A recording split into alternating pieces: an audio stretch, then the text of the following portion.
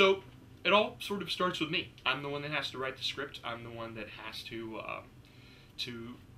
set the vision for what happens as the writer and the director.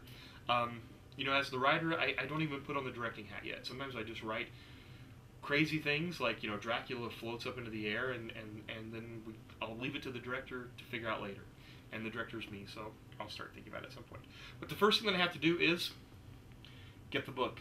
So I bought this book, this edition of Dracula, of Bram Stoker's Dracula, and I just started plowing through it. And I had read the book years ago, and I've seen certainly, you know, tons of movie adaptations of it. And I think the reason it is so adapted all the time is that people, it's really easy to adapt. It lends itself very well to drama, and it's such a beautifully written book. You couldn't do this in a 2-hour movie.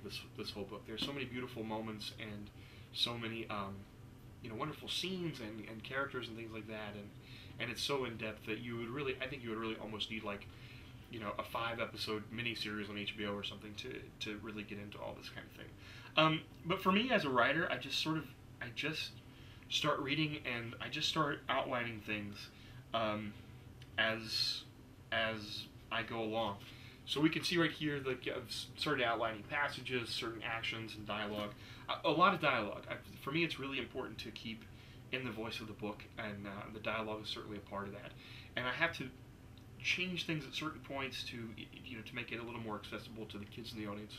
So, you know, I try to do that as little as possible. I don't like to invent characters. I don't like to invent scenes. Most of what I do when I'm adapting is squashing time. You know, I may put elements from these different moments into one scene, but that's really like that's as far as I want to go with artistic license, because it is important to me that when schools come to see this, that they can give the kids the book, and the kids will, you know, or kids will have read the book and come see the show, and they'll have an experience where they recognize what's in the book and be able to sort of, you know, appreciate the art of adaptation. That was a big thing with Frankenstein last year. A lot of high school students who came who had read Frankenstein and were big fans of the book really liked the way that we just stayed as faithful as possible to the book. You know, we didn't go inventing a lot of new things.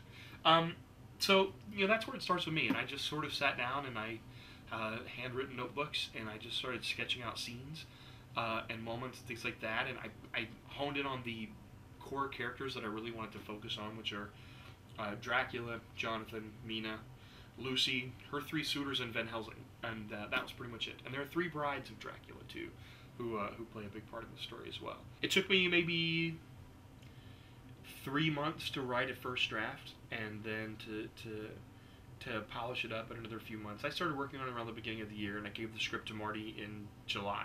So really, like, off and on, just chipping away at it for about a period of 6 months, and then he's checked it out, and you know, we've talked over various elements, and now we're bringing on designers, costume designers, set designer, props, lights, and we're getting ready to head into the process of casting.